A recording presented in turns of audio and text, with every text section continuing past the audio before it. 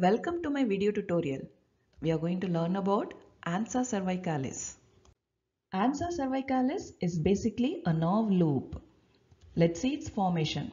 It is formed by the branches from ventral rami of C1, C2 and C3 spinal nerves.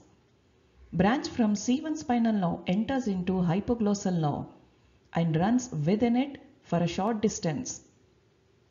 Then it leaves the nerve, descends vertically, known as descendens hypoglossi. Similarly, branches from C2 and C3 unite to form a nerve which descends vertically parallel to descendens hypoglossi, known as descendens cervicalis. Both the nerves unite to form a loop known as Ansa cervicalis.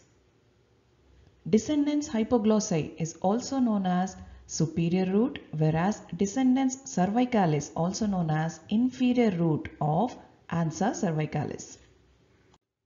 Let's see the location of Ansa cervicalis. It is situated in front of carotid sheath within the carotid triangle of anterior triangle of the neck. Let's understand that from this image. Here is the sternocleidomastoid muscle cut and reflected. Here is the hyoid bone with posterior belly of digastric muscle, and here is the superior belly of omohyoid muscle, which form the boundaries of carotid triangle within the anterior triangle of the neck.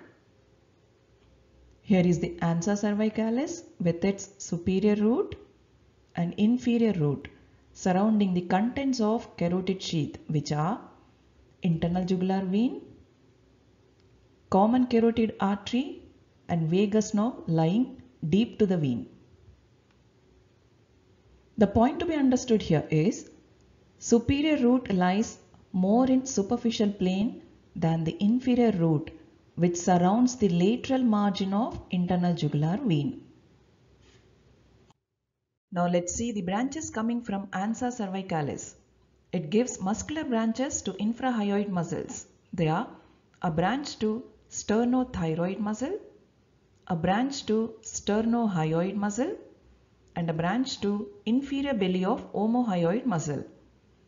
So there are three muscles which are supplied by Ansa cervicalis.